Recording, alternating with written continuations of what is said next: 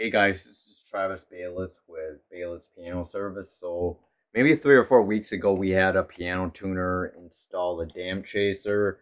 From what we know right now is that there's a power area, a water area, and a pad area.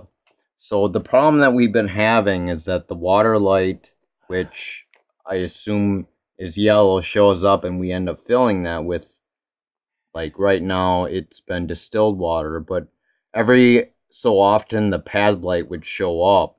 Now I've been on the BCG website and I've been asking what could be the problem.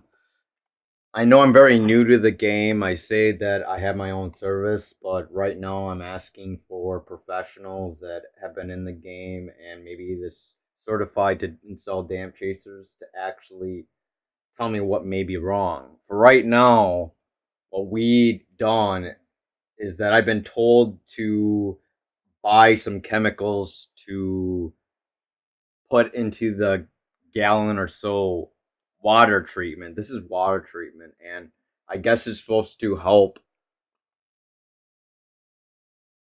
with the electrolytes or the electrolysis or whatever, and would prevent the pad light from showing.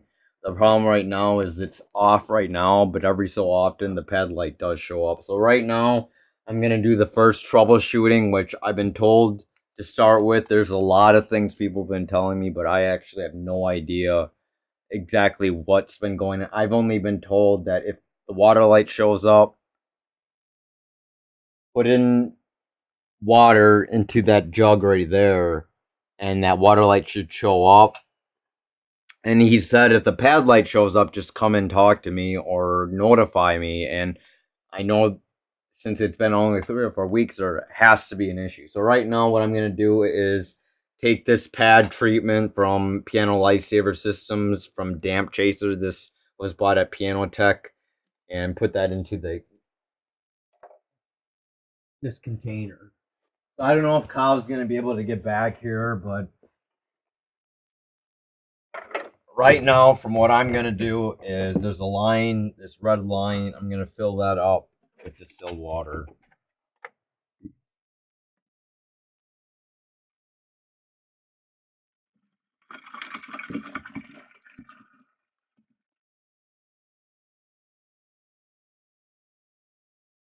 I don't know if there's instruction for this. I haven't really looked at it, but it says add 1 capful of pad treatment to each watering can filled to the red line. So I'm gonna open this up.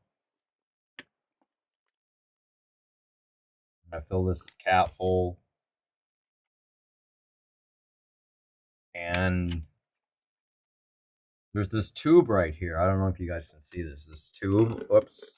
There's already water in it, so I have to be careful here. I'm not quite sure if the water is full. I'm not quite sure why it shows that it's running out of water, but I'm just going to fill it up. So I put that in there. I tip it. Oops.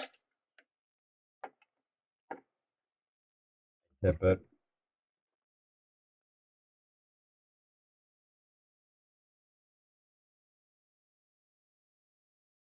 Fill that up.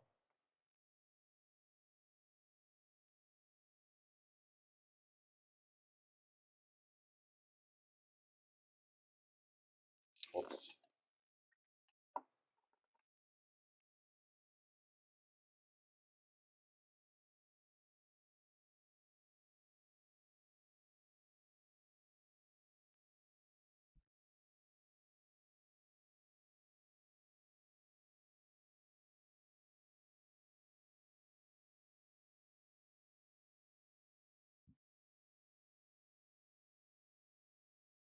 Now, once this is filled, yellow light water should actually turn off. And I don't know, can you see if the yellow light has turned off?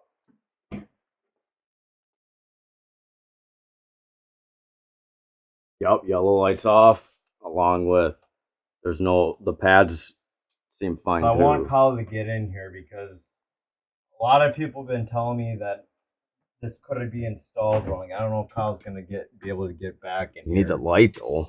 But as you can see here, the damp chaser's right here, and this tube goes into this water treatment filter, or this box or container, and the pad's right here, I assume, and it's pretty damp. It feels warm, and there's a white wire that connects in the back, and then there's this white wire. I don't know if you can see it. Maybe you should grab the camera.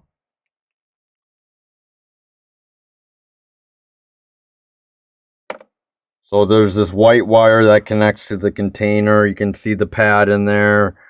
And I'm just showing this to maybe people can figure out why that red light's showing up. You can see the tube goes into there. And here is it's plugged in. And I really can't tell exactly what else is wrong with it. I guess the bar's hot. The bar over there is hot.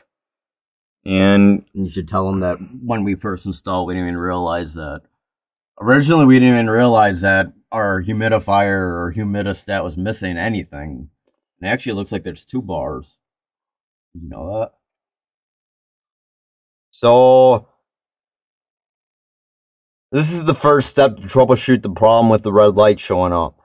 You can't really see the whole structure in there, and all I see is a white wire, an electrical outlet wire, and then the blue pad, and of course the container. Kyle over there can see the iron rod. There's 2 of them. There's 2 iron rods, and I don't know what else I could be doing to troubleshoot this. I haven't really looked at my comments on the PTG website, but I know people have been trying to help me out here. I don't know. I've tried to reach out to the piano tuner who installed this, but he hasn't really got back to us. He just thought that the treatment would fix it. So I'm hoping this will fix it. Anyways, this is Travis Bayless with Bayless Piano Service. Please like, comment, and subscribe, and hit the bell button if you want to see future videos. I have a support playlist, and this is going to be the first video. Since I'm really new to the game, I'm hoping that I can get some professional advice, and I'm really looking to become a piano tuner. You so should talk about the education of this. So, according to this, from what I know, for those that are new to the game of having an installation of a damp chaser, this is like a humidistat that controls the humidity in, I assume, the soundboard of the piano. Since wood contracts and expands with heat and cold, this can affect the playing ability of the piano, especially with pitch.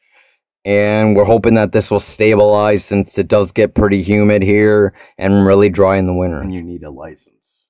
So for people that want to install this, it does require a license. The piano tuner who did install this did complete the license, and I'm assuming that it just needs water treatment. So that's it of the video. I hope you guys learned something. Please like, comment, subscribe, and hit the bell button for future videos. Thank you.